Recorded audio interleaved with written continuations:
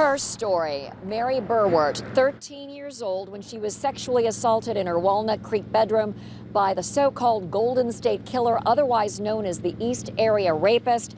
Her case is one of 9 in Contra Costa County, but not one of the 4 being prosecuted now.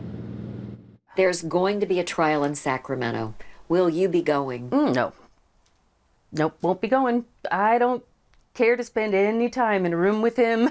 I don't want to give him any of my energy. Mary Berwert watched the press conference from her East Bay apartment.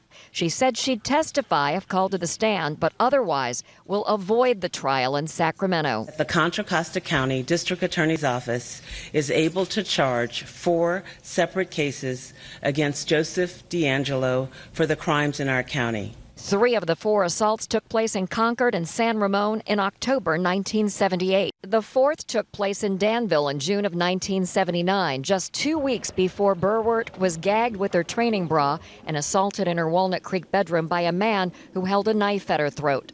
Contra Costa County is able to charge 4 cases. That would be 4 life sentences for kidnapping during the course of a robbery, which involves moving a person forcibly from one room to another. Maybe that's possibly why my case isn't going to be one of them, because I wasn't moved. 10 of the 13 murders could carry the death penalty. They're eligible cases. How would you feel about that? I don't think we should kill him. I think that he should, because killing him is too easy. It's too easy for him. He should have to live with it for the rest of his life.